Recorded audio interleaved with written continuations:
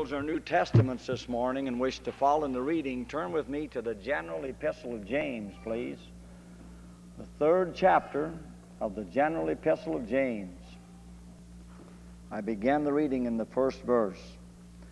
My brethren, be not many masters, knowing that we shall receive the greater condemnation. For in many things we offend all. If any man offend not in word, the same is a perfect man, and able also to bridle the whole body.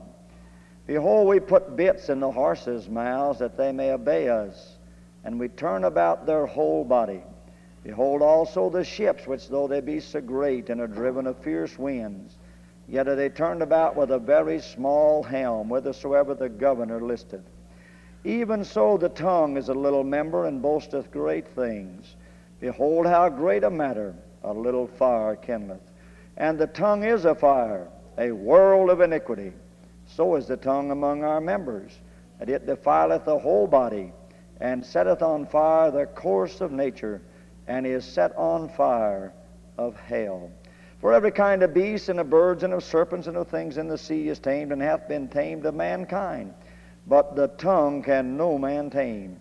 It is an unruly evil, full of deadly poison. Therewith bless we God, even the Father, and therewith curse we men, which are made after the similitude of God. Out of the same mouth proceeded blessing and cursing. My brethren, these things ought not so to be. Doth the fountain send forth at the same place sweet water and bitter? Can the fig tree, my brethren, bear olive berries, either of vine figs? So can no fountain both yield salt water and fresh. Who is a wise man and endued with knowledge among you? Let him show out of a good conversation his works with meekness of wisdom. But if ye have bitter envying and strife in your hearts, glory not, and lie not against the truth. This wisdom descendeth not from above, but is earthly, sensual, devilish. For where envying and strife is, there is confusion in every evil work. But the wisdom that is from above is first pure and peaceable, gentle and easy to be entreated, full of mercy and good fruits, without partiality and without hypocrisy. And the fruit of righteousness is sown in peace of them that make peace. May we bow our heads in prayer, please. Our Father, this morning as we approach the day of this camp, we tell Thee we're utterly and absolutely dependent upon Thee. We thank Thee for the help that Thou hast already given. We rejoice, our Father, in all Thy mercies that's been extended to us, and in all that Thou art enabling us to do, our Father, and endeavoring for us, our Father, to see accomplished in this camp. Bless our co-workers today, and touch their bodies and minds, and quicken them for their services. Bless in every need across the camp, our Father. O God, undergird and strengthen those whose bodies may be weak. Touch our physical, we pray Thee today, and renew us, O God, for the conflict and the battle that's ahead. Glorify Thy great name, we pray Thee, and to You shall be the honor and glory and praise in Jesus' matchless name. Amen. I want to speak to you this morning on the sins of the tongue. The sins of the tongue. This ought to be a very interesting service today. For we find ourselves on very common ground here. Most of us have a tongue. Some people don't have enough tongue, I guess. They continue to seek tongues all the time. But I find I have a big enough problem with the one God's given me. Amen. The sins of the tongue. We're kind of prone in these days to classify sin, big sins and little sins, venial sins and mortal sins, and black sins and shady sins, and little lies and white lies and black lies and Santa Claus lies and Easter Bunny lies, and we're just kind of prone to classify it. We look down on the down and out and the downtrodden and the vicious and the vile and the harlot and the drunkard and the sodomite and that, and we say sinners, sinners. But the boulevard crowd and the up crowd and the upper 500 crowd and the who's crowd and the blue blood crowd and the church leader crowd and all this, we kind of classify them and kind of excuse sin. We're prone in our own selves to excuse what we condemn in somebody else. We're prone in our families to excuse in our children what we condemn in other people's children. It's way easier for us to see the danger and the faults and the errors and the foolishness and the folly in somebody else's child than it is mine. And we come right into the church world, and it's a lot easier to excuse in the church what out in the world we'd call sin. And then we come down to our little crowd. You know, that little crowd we all agree with, you know, we honey up to, you know, they rub our fur the right way, and they pour a little oil or put a little salve on us when somebody hurts us, or when somebody preaches to us and gets down our alley, and the sword of the word cuts quick. You know, they say, well, now, honey, they surely couldn't have meant you. And in that little honey crowd, and in that little palavering crowd, and that little flattering crowd, we just about excuse everything in the book in that crowd, because they're going along with us and agreeing with us and patting us on the back and palavering over us, and they seem to understand us. I'm afraid they understand us too well.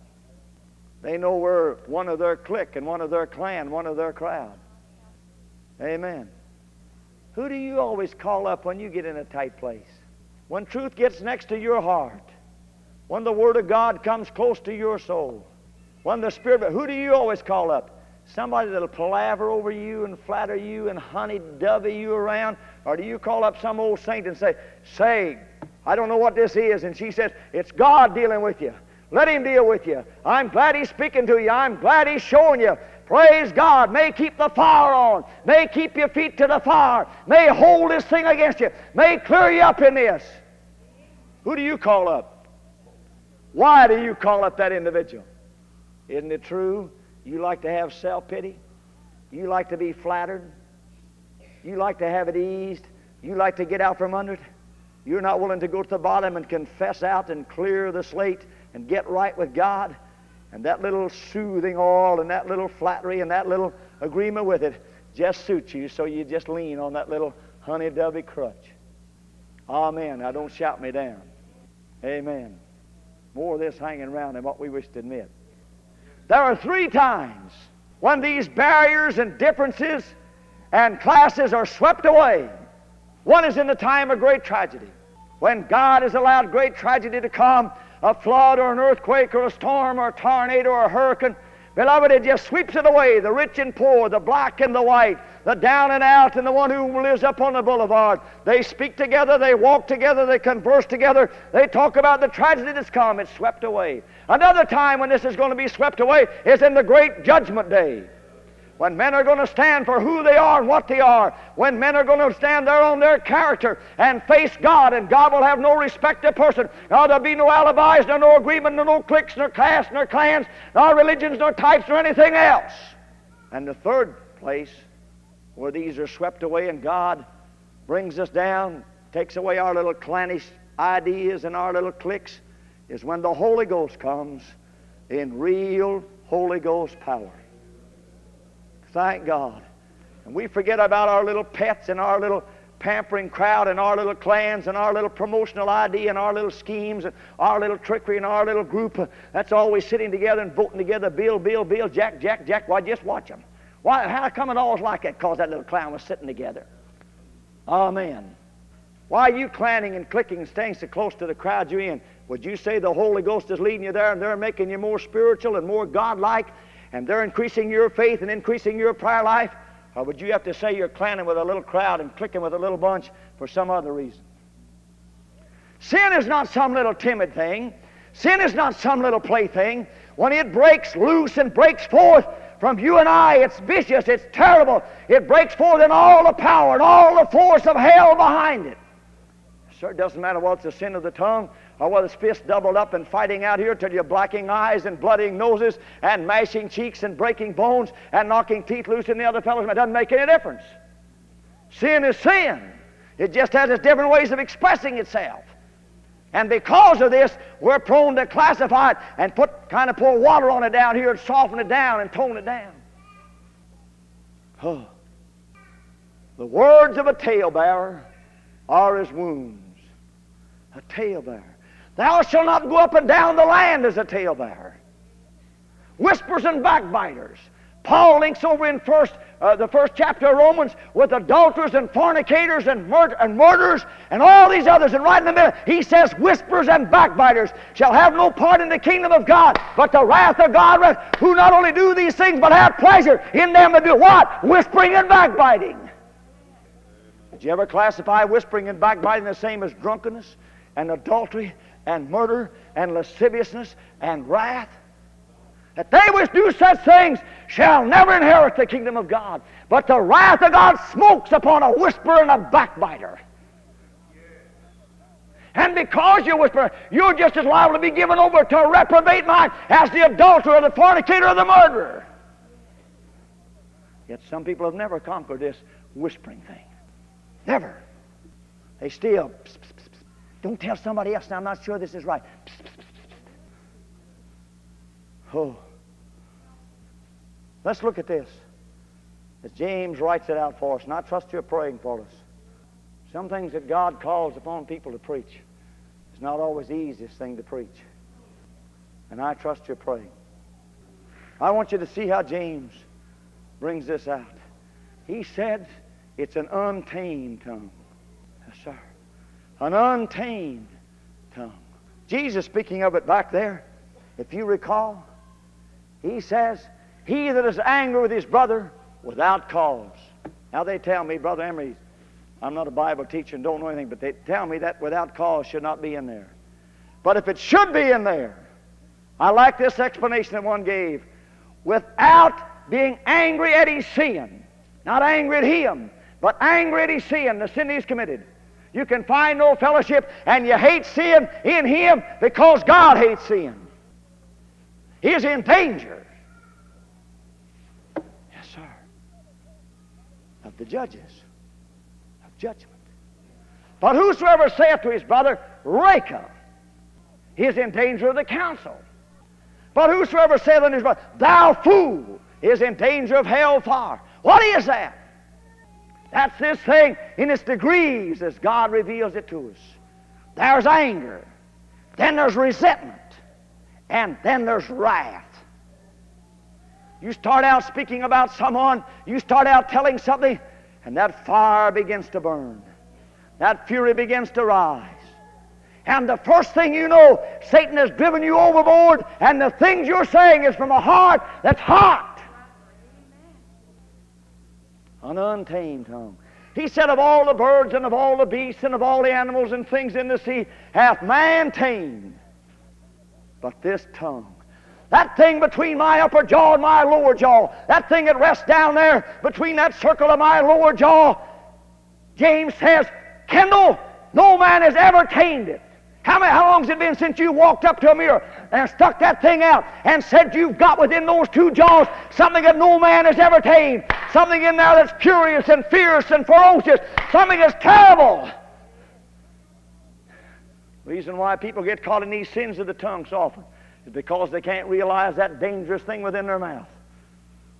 They never look at the thing. They never take it out before God. They never examine this thing in the light of God's divine truth. They never let God declare to it what this thing is and what it's composed of and what force it is. Untamed. It's fierce. Yes, sir. Like wild animals. Oh, my God. You realize in your jaws this morning is a thing worse than wild animals and wild, fierce beasts. You've tamed them. If you've ever been around where they're taming animals and been in those places there when they bring them in their cages and they start to break them in, they tame them there, they break them in, and they switch that old tail, they claw the ground, and they roll and foam runs from their mouth, and their eyes are like fire. But they keep on dealing and keep on putting through the screw and breaking that will and conquering that determination until finally they turn that thing loose and they walk in there into that cage with it, with a whip and a cap gun in the other hand. They break that thing. They'll snap that thing and that thing will cow back. Then they'll crack that gun a time or two and it'll tremble. Get up there! And they'll drive that thing to obey. And they can put that thing on and make it climb stairs and sit on stools. That thing, if it would want to turn loose, there's no man in this universe that could conquer that thing or hold that thing. But it doesn't know its power. It doesn't know its force. We tame animals and conquer animals. But this thing in your jaw, no man has ever tamed the thing. you ever watch them conquer one of those outlaw horses of the West? Outlaws. Not just an ordinary farm horse, a Percheron, or some of these other around here that are not too hard to conquer, but an outlaw that's been born out there and grown up out there in the wild and has known no master. Brother, when they run that thing into a chute and finally out there narrow that thing down into a crowd and shut the door, that thing breaks out in sweat and foam all over its body in its nervousness and tenseness. Its eyes are fiery. Its nostrils are expanded. It comes at you striking with both feet as it comes ready to kill you. But a man has known that to jump by, crowds him in and shoves the gate against it, and finally hobbles that horse, then pulls that gate loose, and that horse makes a lunge, but he's hobbled with both hind legs, and he can't hurt himself, and down to the ground he goes, and the man falls on his head and brings him down. And after he's conquered that will until that horse realizes he's conquered, he'll put a saddle on him, get him used to the saddle, finally put one foot in the stirrup and swing his leg over and ride that horse and make it become an instrument. But the tongue has no man tamed. A wild outlaw horse is nothing compared to this thing in your mouth this morning.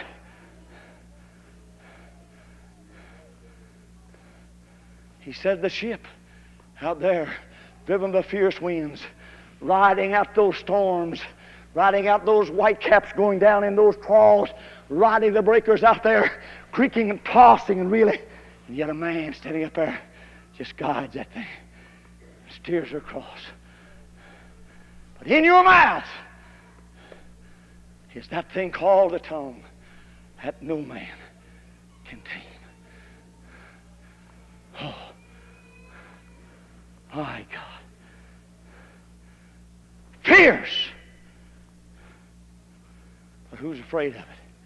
Who draws back? Who keeps his mouth as with lock and key, lest Satan gain the advantage and cause me to speak unadvisedly and illicitly with my mouth?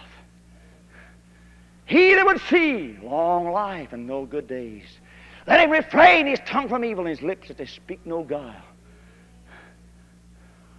You've probably got a short life ahead of you, gossiper and backbiter, troublemaker. You probably will not live out half your days. Probably won't. God has promised long life to those who know the secret of having a tongue that's conquered and controlled and disciplined and sanctified under the sanctifying grace of God. Oh, I could stand here and illustrate this time and time again through animal life and through life out there, but I think we're thinking together. But he goes a little farther and says, it's ferocious. It's like a fire. Oh, how long has it been since you've walked up to the mirror and stuck it out and said, that thing is a flame of fire. It's set on fire of hell if it's not sanctified. And it sets on fire the wheels of nature. Yes, sir. Why? Have you really talked to yourself about your tongue? Have you really dealt with yourself over this thing? Are you frightened? Do you live trembling? Do you live weak? Do you live fearful of how many times you've spoken unadvisedly with the lips? How many times you've said things you shouldn't have said? How many times you've told things that weren't exactly the truth? You went back of how many times you've had to go back and say, forgive me, I'm sorry. Oh, and yet today you've never dealt with this thing or brought this thing down to God to let Him deal with it and give you the kind of a tongue He has for you. Light, frivolous, foolish, silly individuals don't take the warning of God. The great Chicago fire back there in the yesterdays was started, so history tells us, by a woman out milking. A cow kicked her over, kicked the milk bucket over, and kicked the lantern over. And while she was trying to get up and straighten herself and get away from the cow that was kicking, the lantern caught the straw on fire, and the straw swept out through there and caused the great Chicago fire. Millions of dollars of damage. People homeless, destruction. You walk through and look at the plunder and the charred buildings and the standing walls. The people out there without homes, everything gone. God says this thing in our mouths is just like that. It's a flame of fire, set on fire of hell. Careless words, senseless words, critical words, spoken, and there they go, like flames of fire. No way to stop it.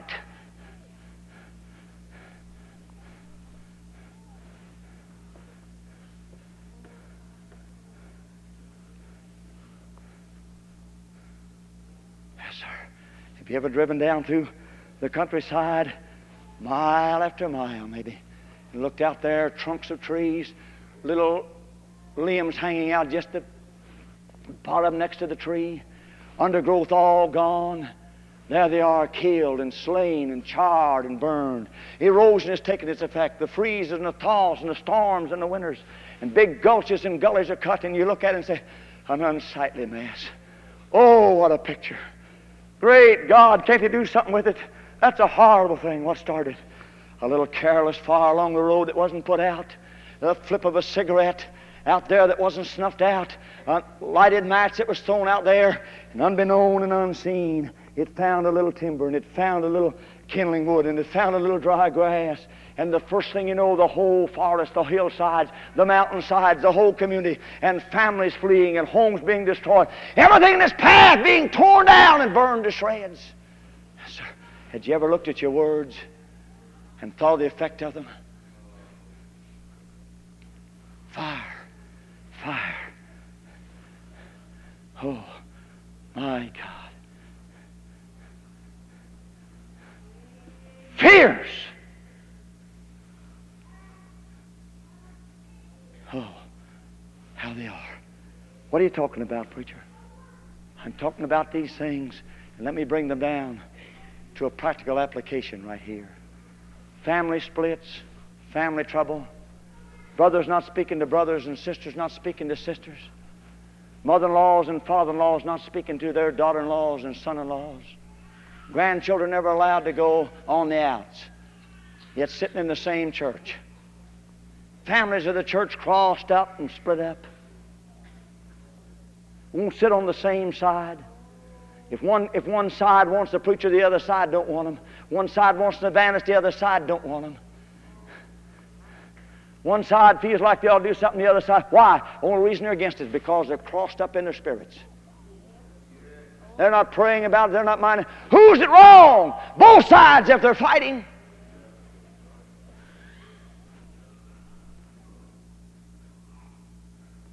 Amen. Fierce. Fierce. Until finally, that church is split. And they go down the road and start up another little one. And they both just struggle along.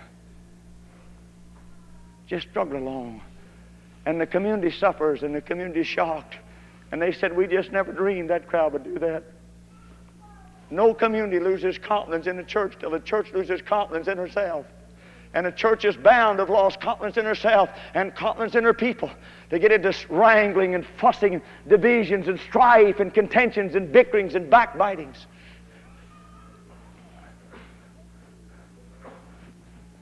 For if you bite and devour one another, take heed lest you be consumed one of another.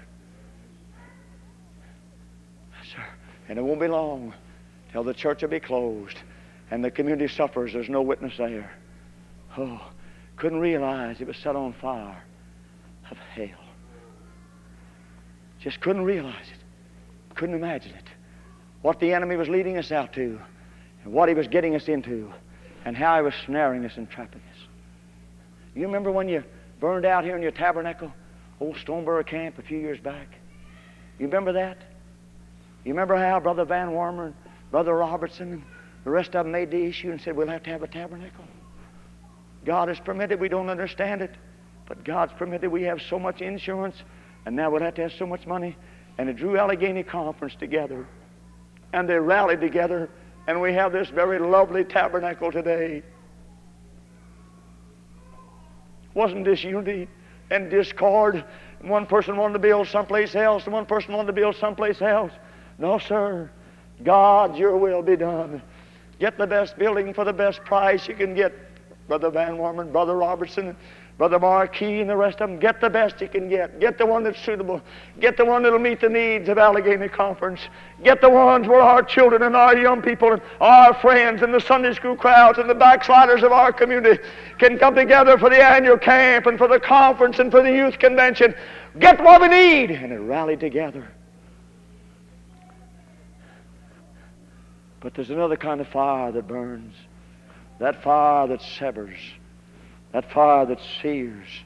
That fire that's just as dangerous and wreaks as much havoc, if not more, than the physical fire that destroyed our old tabernacle. What if today somebody even in this service would say, fire! Fire! Fire in the dormitories! Fire over here in the cottages! Well, we dismiss, you know that. You don't need me to try to preach, nor anybody else try to preach. Somebody's clothes, somebody's estate, maybe a baby's in there, the buildings are there, the investment we made, there they are. And we'd rally to it. But oh, let me bring this down. And God, give me a heartbreak right here.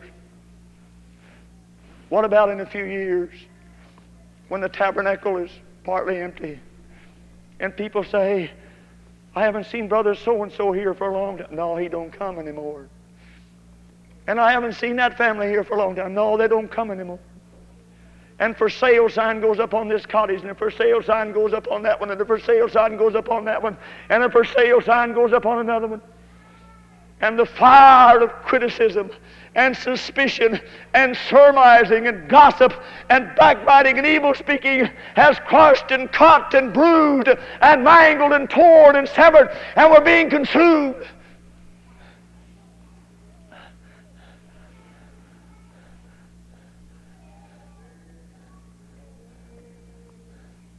Do I realize the danger there is in this thing within our hearts? Do I realize, hear me this morning, the liberal crowd would rejoice in glee. That crowd that's lowered the standards and compromised their convictions and would drag any church down and would subtly undermine and deteriorate and destroy and turn our beloved church into nothing but a worldly affair. Bow down, embrace everything, even embrace Calvinism and embrace the whole thing. That church out there would say, see, there they are, with their strictness and their straightness. Look, they couldn't even get along with themselves. Couldn't even get along with themselves. And the devil would rejoice and gloat in glee. Yes, sir. It's up to you and I to see that this thing within our jaws, this thing that sets on fire the course of nature, this thing that wreaks havoc and destroys and plunders and kills and is worse than wild animals and worse than any flame of fire, this thing within our jaws, God has a cure for this thing to bring it out to where we can be united and seek the will of God and find the will of God and live in the will of God regardless of what our opinions are or our desires are. Who is Paul? Who is Cephas? Who is Apollos? Christ is all. I can serve under Brother Brandwarmer as president. I write him off and tell him, or I can serve under Tom Shuttleworth as president. Or I can serve under Jack Bell. It don't make any difference to me. I don't have any itch to be president. If they're minding God and leading the conference down the ways of old-fashioned rugged holiness and staying true to the standards of the cross and endeavoring to have Holy Ghost camp, I can serve under any other. Christ is all in all. But where's our strife and division and contention? Are ye not carnal and walk as men?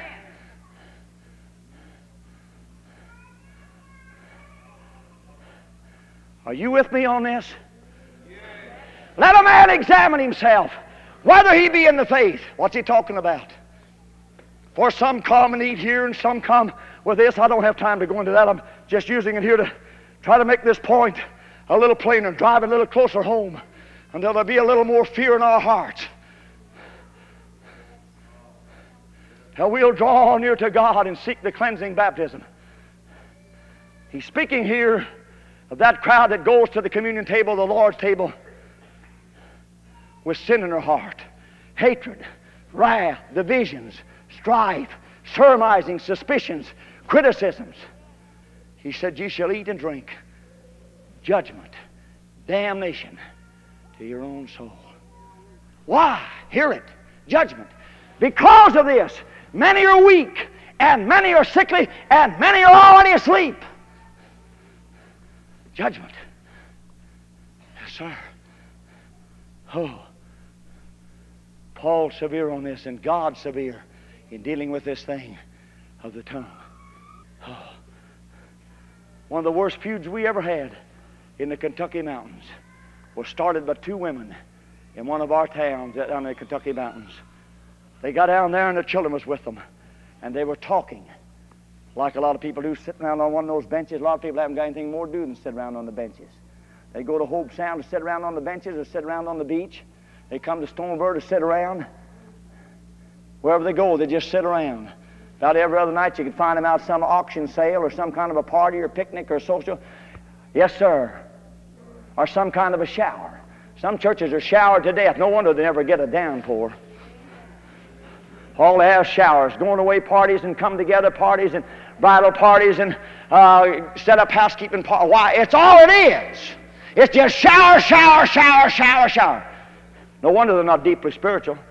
Sit around, talk and laugh and joke and play little silly games and carry on nonsense. But what was said out there at those places? How many of those places have you been to, and if you're really honest, you didn't come away and feel like your garments were sullied and spotted and soiled? How many have walked out of one of those places and felt like you was a pure, clean, unspotted, unsullied, unwrinkled, untarnished, untainted bride of Christ yet? The reason why we're no more spiritual than what we are, we're just too light and too loose and too frivolous. We like to hear too much gossip. We like to know too much about what's going on. Everybody in the town, everyone is living a double life and everything else. Amen. And they were talking, and one of the children overheard, and immediately within its heart, it said, my dad don't know that. If my dad knew that. And that child couldn't wait to get home. Why did you tell somebody something? Was it to make them more holy and more spiritual and more godlike and make them have more confidence in somebody? Was that the reason why you told them? Or did you know the reason why you was telling them? I'll see how they react. If they knew this, they'll be on my side and they'll turn against that other fella. Of course, we're saved and sanctified, preacher, though we act like this and talk like this, and though these are the incentives and the motives in our heart, we're still saved and sanctified. By what book? By what spirit? On what authority? You won't get up and testify to the witness of the Holy Ghost in your heart after you talk like that and know those are the motives back of it. I'll tell you one thing. You'll come down to die with no faith if you die with that in your heart. You'll come down to die and realize the clouds and the shadows are across the horizon of your life and Christ has turned his back on you. He slipped home, said, Dad, you know what Mrs. So-and-so told Mom? He said, no, what did she tell? And that boy sat there and told it, and he didn't get it exactly right. Are you sure what you told you got exactly right? Are you sure you didn't add a thing to it?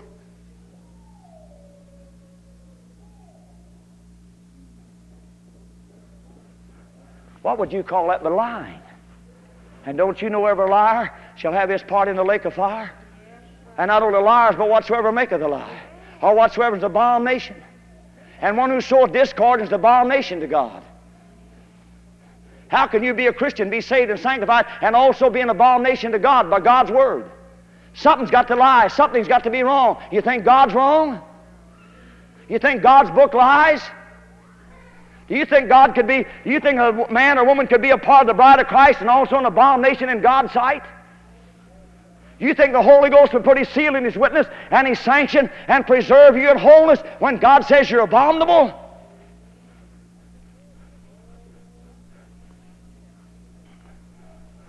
Let's face the truth.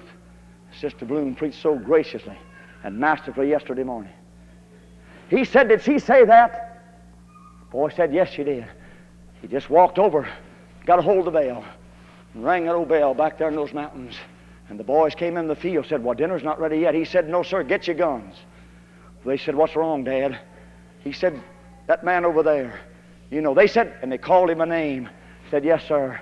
And he told them what they said, and their fire flew in their eyes. Brother, now along those pathways and along those roads, bodies dropped. Men died. Children died. Children went to school and fought.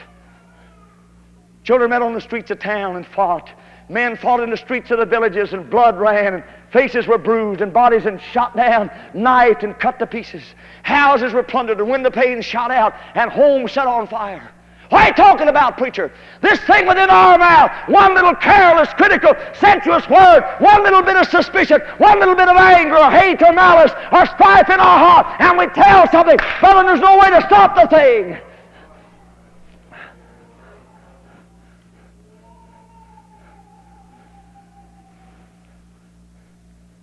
Oh.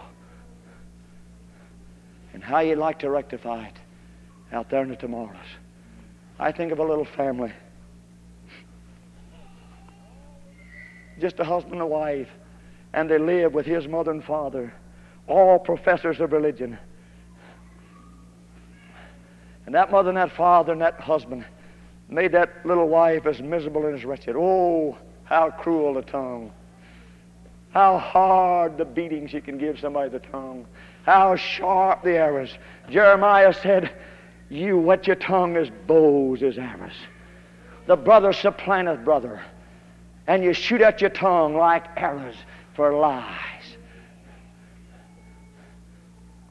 A few years rolled by. That little girl's eyes were sunk back, dark circles under her eyes. She was laboring, striving, and seeking and bearing it all. And one morning her mother-in-law had been fussing at her and raging at her. And her husband had walked off of the porch and refused to kiss her goodbye and say goodbye to her. And she went back in the house heartbroken. And she was baking that morning, and she lit the oven on the gas stove, and at least she thought she lit it. And she shut the door, and she went on to get her stuff ready for the oven, and she came back and pulled it down and saw that the heat wasn't up, and she looked in, and in her tears and sobs and heart cry, in the brokenness of her spirit, as she was being made a slave, she evidently didn't leave the door down long enough to get the gas out, and she struck another match, stuck it in, and went boom, and caught her on fire, burned her clothes and burned her hair and face. She just kind of dropped in the floor. Finally, her mother-in-law came down and said, "You crazy thing, didn't you know better than that?" And lambasted and ridiculed and let her lay there in her burns and her suffering. Finally, after a while, she went to the phone and called up her husband, said, "You better come home. Marge is burned." He said, "Very bad." She said, "Pretty bad." He said, "Well, Mom, call the doctor and the ambulance." And she said, "I'm not going to do it." Said she ought to have had better sense than that. How do you act toward people? How kind are you? Is the law of kindness in your tongue? Is your conversation seasoned with grace? Is it edifying to the hearer? A soft answer turneth away wrath. He rushed home, saw the condition there laying on the floor, and said, "Why, Mom?" And finally got her in a sheet, and the ambulance came, and they slipped her off to the hospital. And that evening he was sitting by her bed, and he said to her, "Marge, you think you'll make it?" She said, "No, I'm not going to make it." He said, "You're not going to make it?" She said, "No." She said, "I'm sorry I so miserably failed." He said, "What do you mean?" She said, "I'm sorry I failed to be any better witness for Christ than what I've been. I'm sorry I failed to be a fuller witness and a greater witness and a greater demonstration of His grace and His love and His mercy and His long-suffering and His kindness." Why, he said, "Nobody could have lived any more like Christ in our home than you." But she said, "I never did win you. I never did win my husband, nor didn't win my mother-in-law or my father." He said he sat there through the hours of the night with a broken heart. And I wouldn't be surprised there won't be some people around Allegheny Conference who'll look back in the years to come with broken hearts. Wish you could get back and amend things and straighten up things. Yes, sir. But it'll be too late. He said about 1 o'clock in the morning the nurse came in and tapped me on the shoulder and said to me, "I believe she's dying." He said, "Do you think so?" She said, "I think she is." And he said, "I just got over the bed and got down close to her, and I said, 'Marge, I did love you. I did love you. But I had a poor way of showing it. I let Mom and Dad influence me. Marge, I did love you." She said, "Why didn't you tell me when I was living?"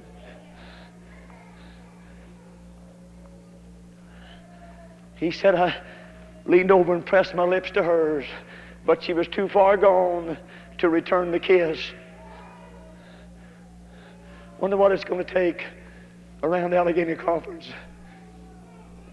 to wake us up and bring us to our senses and unite us together, that the enemy doesn't gain the advantage, and that we're not crippling and bruising and beating and driving and separating and severing and destroy the very thing for which we've labored, for which we've laid out our life, and which our forefathers and our mothers and dads have handed down to us through the years to come.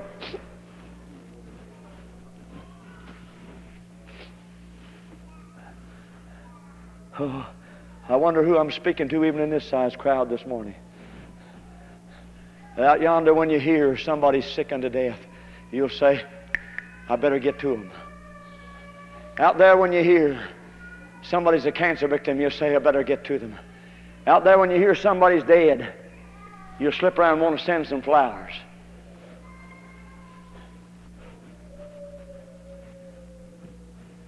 Oh, too late then. Too late then.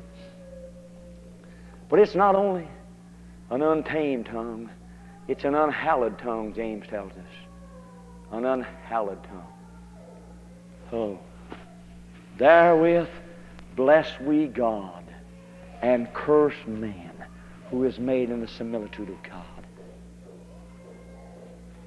Out of the same mouth proceedeth blessing and cursing. What are you talking about, preacher? Shouting in Allegheny Conference camp, coming around the altar and praying, getting up and testifying, standing out in the ring meeting and praising God, saying you love God with all your heart, soul, mind, and strength, kneeling down on your knees and come to early morning prayer meeting. But in your heart there's enmity and strife and contention and bickering and backbiting and string pulling and scheming and politicking and conniving and knifing one another in the back.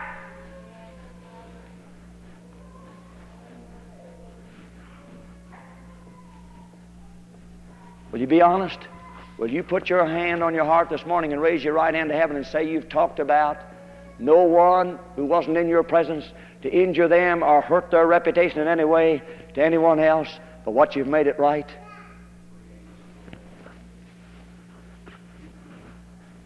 A lot of people say to me, Kendall, you're just not too sociable.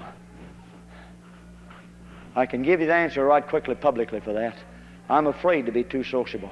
There's not very many crowds of preachers you can get in today, beloved. It won't be long till they'll be talking about somebody else.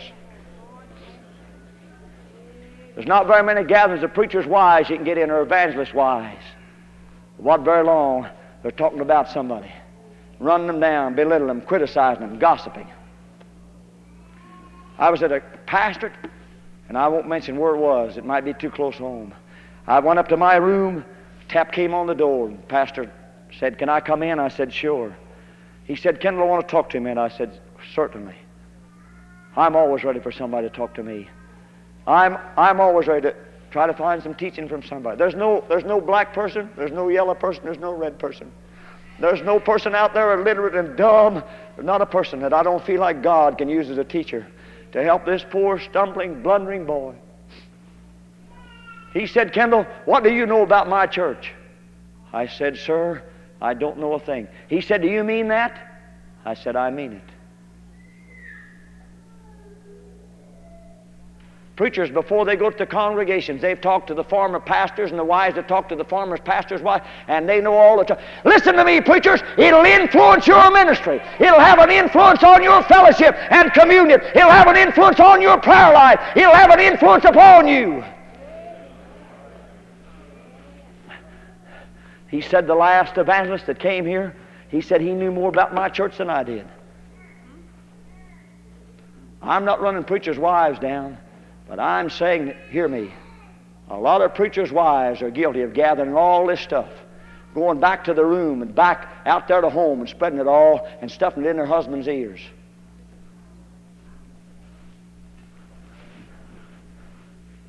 It's an unhallowed tongue. Sing and shout and lead song service and preach messages and pray around the altar and act like you're concerned about it, and in your heart have suspicion and strife and contention and criticism. God help us. Amen. Would you dare say this morning you're not living a double life on this line? An unhallowed tongue.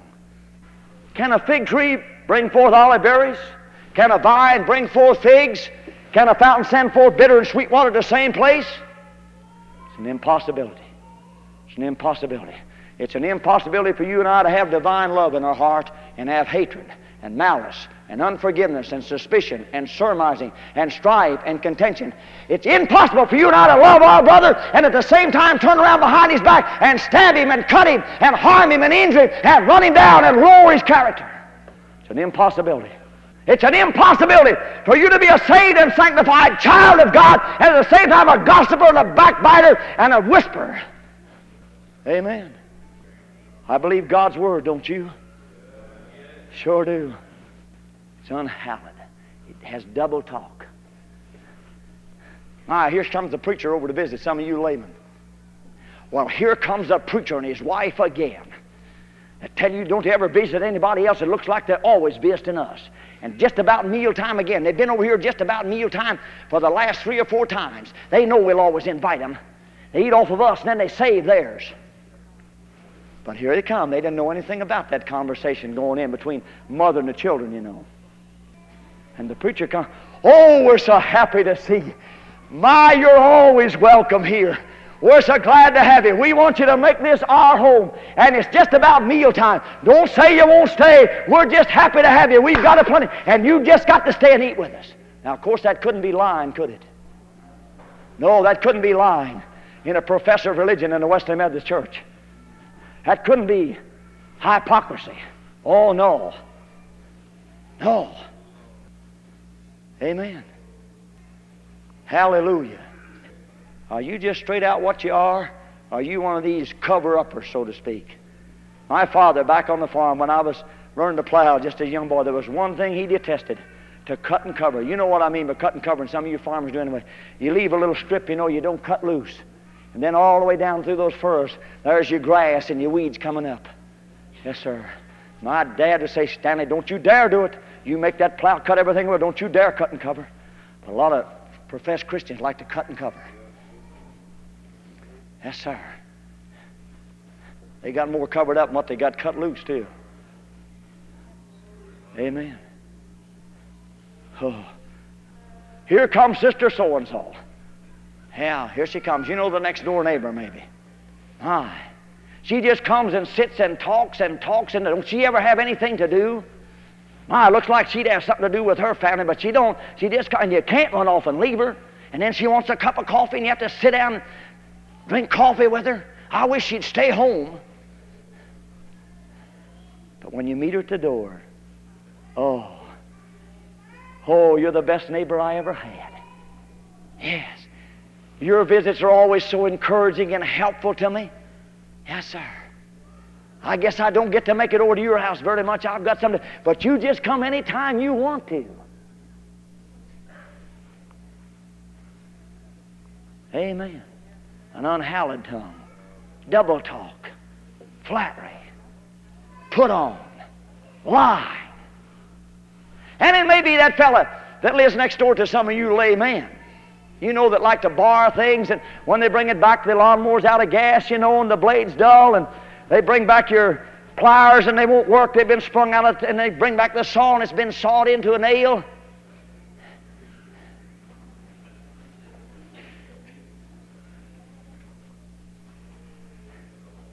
And you see him drive up out in front. Or you see him walk down the street. Here he comes. I wonder what he wants to borrow now. I have a good notion to tell him I'm busy. I'm going to use the thing. I wish I knew what he wanted to borrow. I'd certainly tell him I was going to use it. Yeah, sit right there and plan a lie.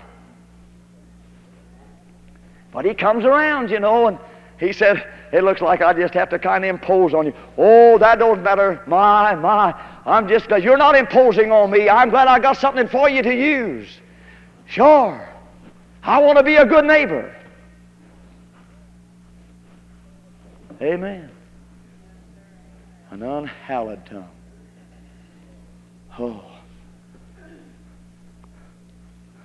Unhallowed in its lightness and frivolity and foolishness and nonsense. Here we are praying. Here we are pleading with God for souls. Here we are asking God to visit us, to give us the Holy Ghost camp. But not much more than get off the grounds or get in your cottage until it's light, foolish, frivolous nonsense.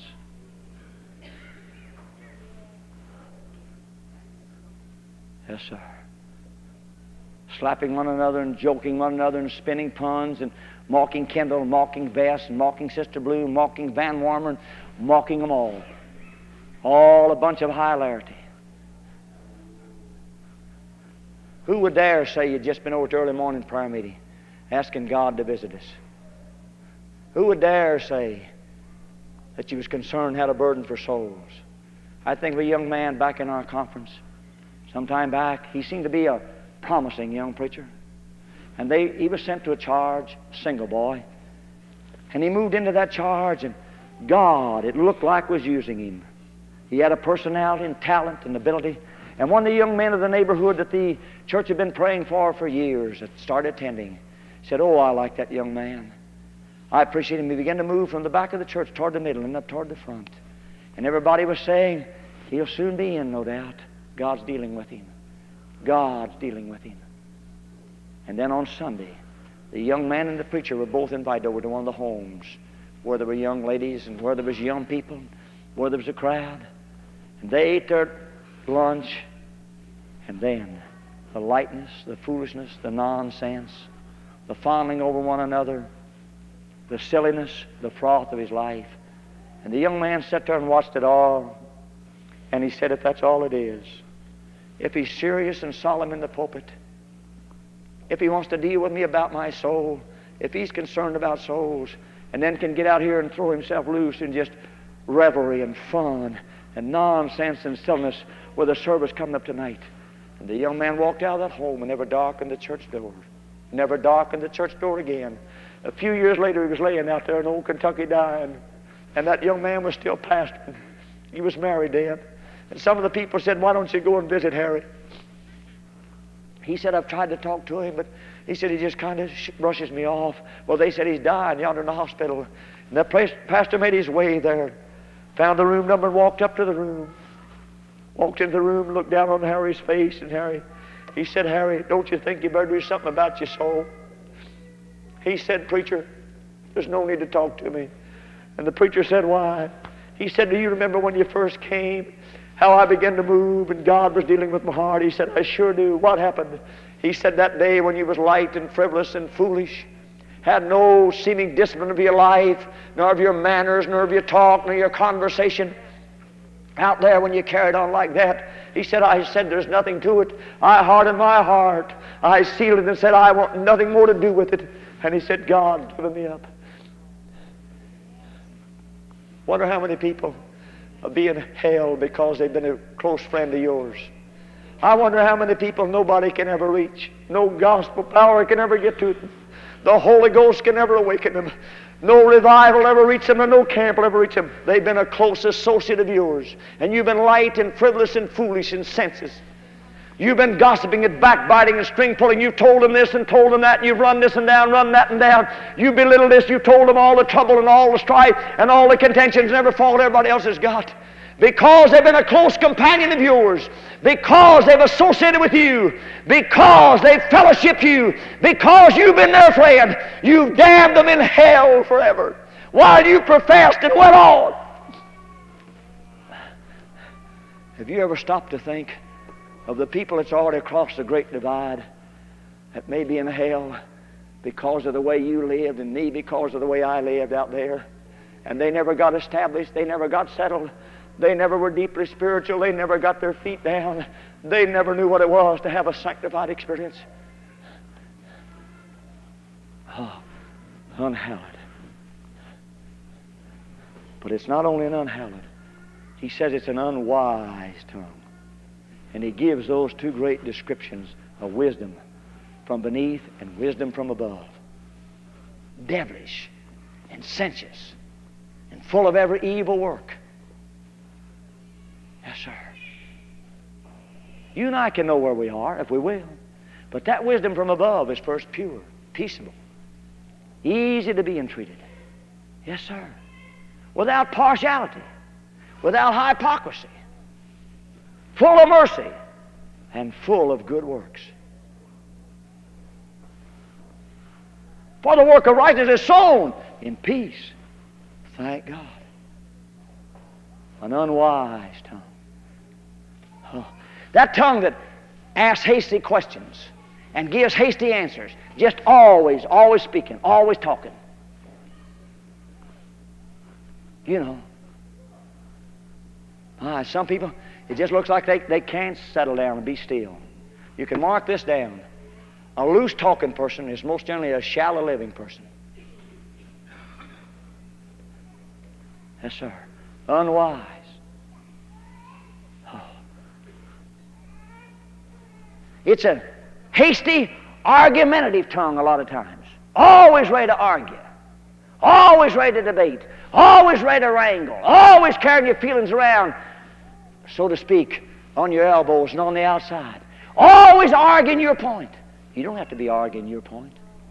You don't have to be defending the truth. No, sir.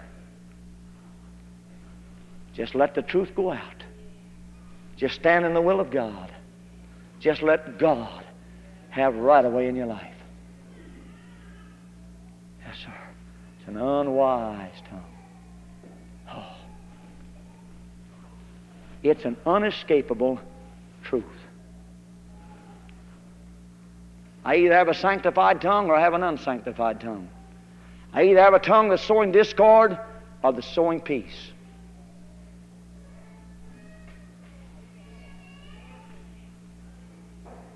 I either have a tongue that's heavenly or a tongue that's hellish. My tongue is either controlled by heaven and the grace of God and the sanctifying power of the Spirit, and I speak as a heavenly-minded man having the mind of Christ, seasoned with salt and grace, edifying to the hearers, pouring oil on troubled waters, bringing the glorious gospel of peace, or I am controlled and dominated and ruled by the powers of hell. And my words can be cutting and harsh and critical and sour and bitter and cantankerous and stirring up strife and setting fire. I've got to have one of the two. Got to have one of the two. No way around it. No way around it. No, sir. Let me illustrate what I mean by this and try to drive this thing to a close. A father came in one evening. His boys were eating and they were fussing about the meal and they were finding fault and criticizing. Mom was sitting at the table with her apron up, dabbing the tears from her eyes. Finally, she got up and said, "Excuse me, I can't eat anymore." Dad sat down with the boys and watched them eat. Finally, he got up himself. He said, "Boys, I just can't eat." He walked in the room and came back out, and he had a hammer in one hand and he had a butcher knife in another. They said, "Well, Dad, what are you going to do?" He said, "I want to give these to you boys." Well, they said, "What do we want to do with these?" He said, "I want you to go upstairs to your mother. She's up there on her knees praying, I'm sure. I want you to go up there and stab her to death and beat her brains out until she's dead." Oh, they said, "Well, Dad, a murderer!" He said, "That's what you're doing with your tongue, and you're fussing and you're quarreling and you're fault finding." Oh, you wouldn't take a knife. You wouldn't take a hammer and bludgeon someone to death. You wouldn't stab someone like Specs did those girls. You wouldn't do that. That would make you shudder. But this little thing closed in your mouth, called the tongue, set on fire of hell, is murdered and lacerated and cut and bludgeoned and killed and bruised and beaten out there until they're dying today, shambled and shackled out there and torn to shreds along the highway of life. It's an unescapable truth. God knows. God understands. Oh. But God gives the cure. Finally, brethren, whatsoever things are pure, whatsoever things are true, whatsoever things are honest, whatsoever things are just, whatsoever things are lovely, whatsoever things are of good report, if there be any praise and any virtue, think on these. The way to bring yourself into a disciplined life is in the power of the Holy Ghost until it puts you in the realm to where you think on these realms of the elevation of the heavenly world. And you don't sit around and let somebody spew in your ears, nor tell you things. No, you don't sit around and hang. What do you talk about mostly now when you're around with the crowd? Do you talk on heavenly things and spiritual things and what you've been delivered from and the divine will of God and the graces of God and the riches and the inheritance? Do you talk on this or something else occupying most of your talking and conversation these days?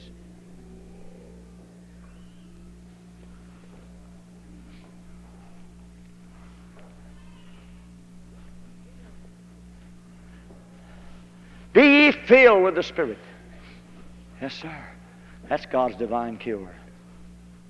Speaking to yourselves in psalms and hymns and spiritual songs, singing and making melody in your heart, and giving thanks unto God always in the name of the Lord Jesus Christ. Praise God. There's the cure for evil speaking. There's the cure for the sins of the tongue. God's placed it right there. He's a wise Father. There's no one of us that has any children. When Brother Blair was rearing his boys, and he saw them out there maybe with an ice pick, or he saw them out there with something that's he didn't run up to them, grab them, and slap them. Why, no, if he'd have done it, they'd probably jammed in their eye, or jammed in their leg, or stuck it into their stomach, and been a dead person. No, he didn't. He said, and I'm sure Bill wouldn't mind, or Don and the rest of them, he said, Bill, look here, Daddy. Watch Daddy now. Bill, look here. And he picks up something, and all the while, what's he trying to do? Get that thing out of his hand. He's going to destroy himself, wouldn't injure himself. And finally gets over to him. He can take a hold of his arm and get that out and say, now here, take this. That's what God, the wise, infinite, loving Father, sees we're going to destroy ourselves and damn ourselves with an unholy tongue, an unhallowed tongue, an untamed tongue, an unwise tongue, and that God can't excuse it, that we're digging our own grave with our tongue and soon send ourselves into the fires of an eternal hell. And God, in His infinite mercy, through Jesus Christ across our pathway, said, here it is. Here it is. When He was reviled, He reviled not again. When He was persecuted, He answered not. There was no guile in His mouth. He just suffered it. Just suffered it. Thank God. Thank God. I wonder how much you're in my life resembles and typifies and exalts and glorifies and manifests that Spirit of Christ. Has the Holy Ghost been able to substitute in my life for that sensuous, unbridled, untamed, unholy tongue, the tongue of the heavenly Christ, the tongue of a heavenly minded man? Oh, I believe this, that 1,000 or 1,000,000 or 10 million or 100 million saints of God that are saved and sanctified could live under one roof, and there wouldn't be any fussing and fighting and quarreling. I'm not saying they'd see everything exactly alike, but there'd be no disunion or no disharmony or no discord or fussing or criticism. You believe that? If that's not so, then heaven will not be heaven. When do you expect to get delivered from this carnal nature? When do you expect to get delivered from this anger and wrath and malice and strife? When do you expect to get cleansed? After you don't believe in antinomianism and Calvinism, you don't believe in purgatory, surely. I believe a man's going to get sanctified, holy, and be ready for heaven. He's going to have to do it now while he's alive in this body. And if God can't do it now, there's no place He can do it.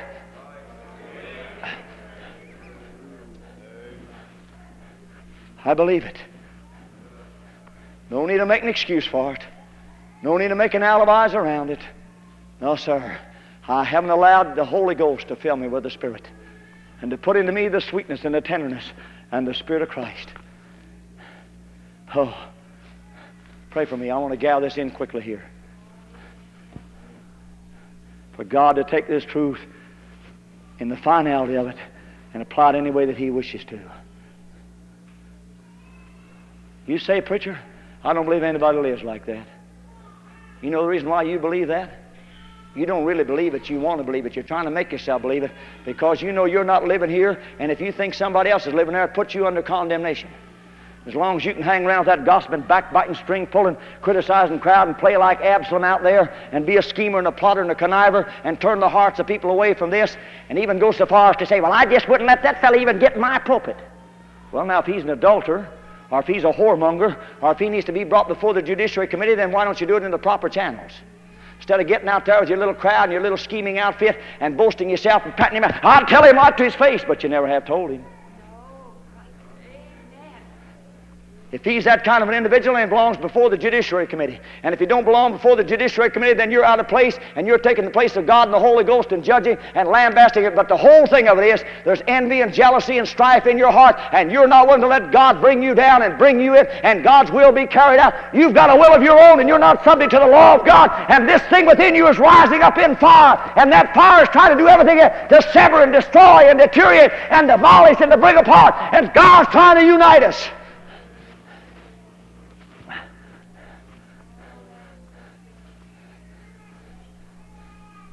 Back in our own country, maybe, have you ever been at Kalisko Camp over in Kentucky? One of the great old camps where the great old preachers have preached down through the years. Dan Taylor, a man who had a great influence on my life when God was beginning to deal with me. A man that it cost him everything he had to go with God. That's the trouble with too many people. Brother, we've never gone to the bottom in repentance. It's never cost us much. It's never cost us real sacrifice nor self-denial. It's never cost us the ostracism and the isolation. It's never cost us a severance. We're just going along living like little Cupid dolls, you might say, like little baby petted men. There we are. It cost him. Brother Tilly just labored by the day to make a living, keep bread on his table and clothes on his back. Save up for a little fuel for the winter and buy books for his children and clothes for the winter for his children to wear to school. One day he was working away out there. He wasn't working in the tobacco crop. Back in Kentucky and in some of our other states, one of the big battles that we have, and of course we've rounded the corners now, you know. We can raise tobacco and smoke tobacco and dip snuff and sell tobacco, anything. Nothing's wrong now. Just so you give us your money. Brother, we're running the church now with money and program, not with the Holy Ghost and the power of God. Watch him. Watch his crowd that professes everything in the book and claims to be the most spiritual. Watch him. The whole thing is money and organization, and encourage this and encourage that and play to the and preach on the glory side. Brother, they're going down the tune number 2. That's exactly the road they're going.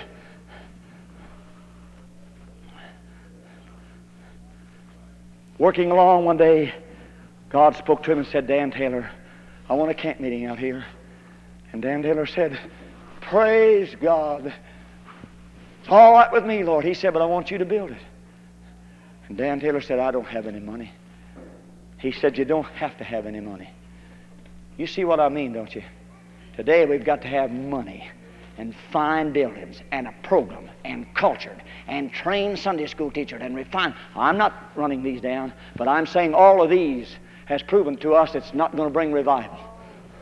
We're going down the tune of this thing, and we're being brainwashed.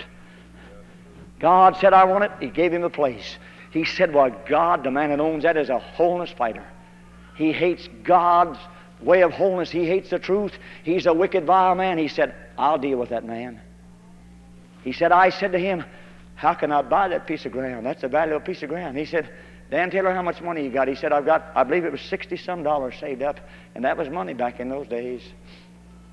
He said, I've got it saved up for clothes and for fuel and for my taxes for the year. God said, take it and buy that piece of ground for me.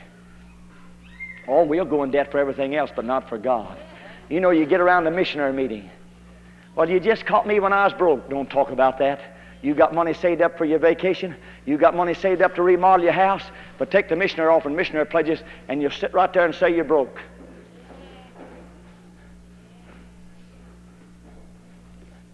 Dan Taylor walked out of his garden, I believe it was he's working in. Went over across the countryside to that man. The man saw him come and said, what's the matter, Dan? You're hard up against it? No, Dan said, I'm not. He said, what do you want now? He said, I want to buy a piece of ground. Why, he said, Dan Taylor, you couldn't buy a square inch of ground. You poor, poverty-stricken fella, you just barely keeping clothes on the back of your children and food on the table. He said, I know it's all true. But he said, having food and raiment, let us therewith be content. Would you say you know this in your heart? Are you always itching for something else, never satisfied?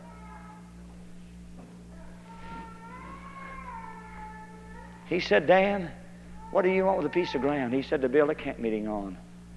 He said, Dan, who told you to do this? He said, God. He said, Dan, where did God tell you you wanted it? And Dan Taylor said that man was shaking. He said, right out here on the road, and he gave him this description there of the property there. at Beech Woods. He said, that's one of the best pieces of land I've got, Dan. He said, I know it. And he said, it's got good timber on it. He said, I know it, and God knows it. We've got to build a tabernacle. We've got to build some other buildings on that. We need it. He said, Dan, did God really tell you to do this? He said, yes, sir. God told me to do it. He said, Dan Taylor, how much money you got? And Dan told him $60-some. Why, he said, Dan Taylor, that wasn't much more than draw up and take care of the legal things. He said, I know it, but God told me to come over here and buy this land from you. That man said, meet me at Bedford, Kentucky, tomorrow morning. Dan Taylor said, I'll be there. Said we walked together into the courthouse. Said we went into the lawyer's office, and he said, draw Dan Taylor up a piece of ground. He said, I had it surveyed yesterday afternoon. He said, I'm giving him 10 acres out there. He said, how do you want this made, Dan Taylor? Who you want to deed it to? He said, Father, Son, and Holy Ghost. The lawyer said, never heard of such thing. He said, that's who I want to deed it to. It's not man's. We wouldn't be in so much trouble either. Perhaps if we'd have minded God back there and had God in the past.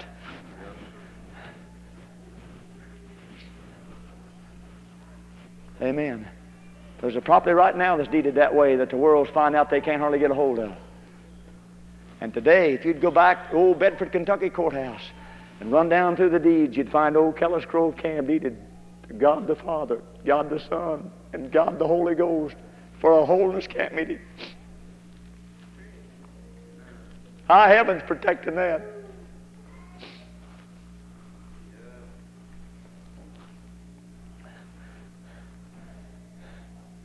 Hallelujah. Dan Taylor went in there and moved. Got a man to come in and saw that lumber and built a tabernacle. Called in some of our great old holiness preachers and preached holiness there for a few years. And the crowds got around there and said, we don't want this kind of preaching. We don't want this kind of stuff. And they voted him out. Said, we want a board. We want a committee on this thing. You know how they do it.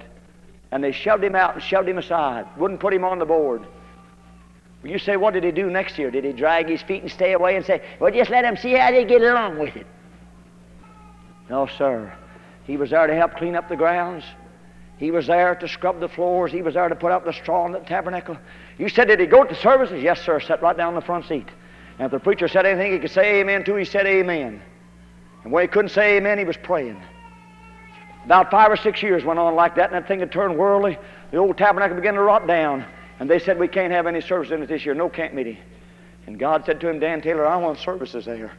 He said, what must I do? He said, go back and repair it. And Dan Taylor went out again, took his money, took his time, and built the old tabernacle back, put a roof on it, and called the preachers. They let him go on 2 years like that and said to him, we want a board like we run it before, and voted him off and said, they did that 3 times to him. Dan Taylor never got sour, nor bitter, nor critical, nor charged God with folly, nor unfairness, nor said it was too much. No, sir, he went right on and served and glorified God and honored God. Let me get to the end of this story. He was working one day back in the same garden where God had called him. And the man that had put a stand on the old Kellis Grove campgrounds, opened it up on Sunday and sold stuff on Sunday and fought Dan Taylor, threatened Dan Taylor if he ever got around him or if he ever got on his property, he'd kill him. And somebody came racing down the road on a horse, stopped at Dan Taylor's yard, said, Dan Taylor! And Dan came from his garden around to him. He went out there and saw the young man, knew it was the son of this fella. He said, Dan, my father's dying, and he's afraid to die. He's dying. He just rolled and tossed on the bed through the night and all day yesterday, and my mother's almost frantic. She said to him a while ago, is there anybody you'd like to have come? Is there anyone that could be any peace or rest or ease to you? He said, there's one man that's got it. If anybody could help me. She said, who is it? He said, Dan Taylor. He said, the man I've hated and threatened to kill and opposed and fought, but said he's got it. He's never shown anything to me but love. He's never spoken anything to me but kindness. He's never answered me anyway but as a Christian gentleman. He's like Jesus Christ living on earth. But he said, I don't think he'd come. She said, I believe he will. That boy said, Dan, would you come? He said, as soon as I can get my clothes changed. And Dan Taylor went in the house and bathed himself and changed his clothes. And went on over to that man, took him an extra suit of clothes, or just probably overalls and a shirt, underwear, along with it. He said to the wife, you can go on about the cares of the home. You take care of the washing and the food and that. I'll stay right by this man. And Dan Taylor moved into that room to wait on that man and care for him, love him, pray over him and weep over him. until he led that man to God. And the man died with his arms around Dan Taylor's neck, shouting the victory and going home to glory. There's an unescapable result of these things. You just can't get around it. You just can't get around it. But back again in Kentucky, a young man came in one evening, storming. No, it was a beautiful night that evening when he came in from work. An expectant mother, his wife. He said to her, "Did you know I've been working hard today? Don't you know I've been a real strain and stress?" And he said, "Here you haven't got the cows in." She said, "I never thought of it. I was busy working too." And he laid her out until it came so terrible. He was cursing and calling her names that nobody speak. What makes you get in a fit and a fury and say things you oughtn't do? A week or so slipped by, and it was storming and rainy. And she realized he was working, and he'd come in drenched and wet and tired and hungry. And she put on some clothes to protect her against the storm and the rain, put on her overshoes and slipped out to go get the cows, ran to take another tongue lashing and a beating. And he came home. She'd left him a note and told him where she'd gone. He waited for a while, saw the supper hot on the stove, the table set, everything ready. And then he got ashamed of himself and he slipped out. But there was no cowbells ringing. The fences were down, and the cattle had wandered over on another range out there. And he walked, labored, looked, listened for the bell, finally turned back and went home. But the home was still empty and no cows there. He did this 3 times. And the 4th time, about 1 o'clock in the morning, he turned and made his way back, tired and weary and hungry, cold. And he heard the cowbells. And he said, "Well, they've come home. She'll be home." And he looked around to the cowbells of the cows and saw them there. Walked over through the lot and out into the yard and into the house. Walked in and saw the supper still on the stove and the table set. And he said, "Mabel, Mabel," but no answer. He said, "Mabel, Mabel," but no answer. He walked into the room, the sitting room, and there she sat. Her head just over like this, her hair down over her face, her hands on the arms. He said, "She's exhausted." An expectant mother, she would be. She would be. He started to turn away and just let her sit there to rest. And then he thought she ought to get those wet clothes off and that hair ought to be dried. She'll catch cold, maybe pneumonia. And he spoke to her again, finally took a hold of her and shook her. But she was dead. A few feet from where he'd killed her with his tongue a few weeks before, she was dead. I wonder who you and I have killed. I wonder how many in this congregation this morning are tongue damned. You'd make it through to heaven if you didn't have a tongue. You'd make it through to the city of God if you didn't have a tongue. But you've got a tongue. And because you've got a tongue, you've never brought it down to get sanctified, and you're tongue damned this morning. By your words will you be justified, or by your words will you be condemned. Man shall give an account to God for every idle word. Yes, sir. Life and death is in the power of the tongue, with every head bowed, with every eye closed.